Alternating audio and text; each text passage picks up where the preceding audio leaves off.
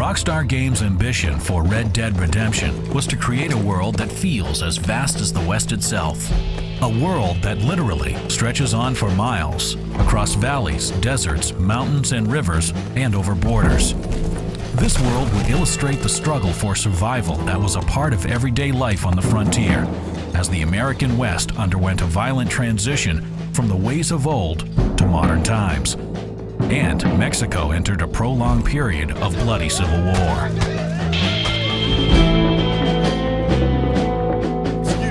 To help create a living, breathing world, hundreds of characters were created with unique personalities, dialects, and professions. In West Elizabeth, the region to the north, the fast-growing modern town of Blackwater teems with life. A thriving port, it is at the heart of the Industrial Revolution.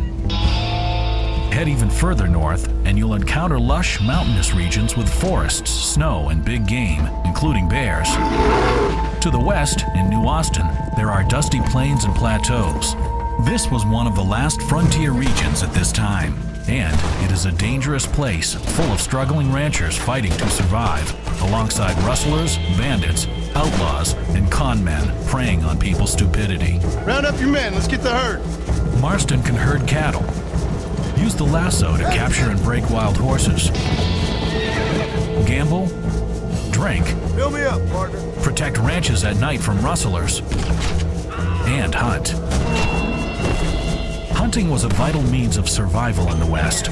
Animals will prey on one another, or sometimes you or your horse. After a successful kill, animals can be skinned and traded for goods. Ain't no survivors here, Marshal. After a bloody shootout, buzzards will appear looking for carrion. Taking one out unlocks sharpshooter challenges. Completion of such challenges unlocks new items for the player.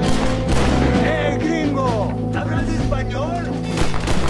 South of the border in Mexico lies the region of Nuevo Paraiso, where the large disparity of income between rich and poor has led the people to the brink of revolution.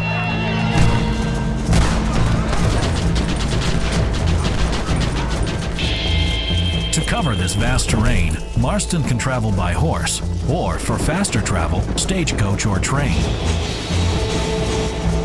The behavior and physics of the horses was a key focus of the game. Players can summon their horse at any time. Upgrading to different breeds will increase speed and stamina.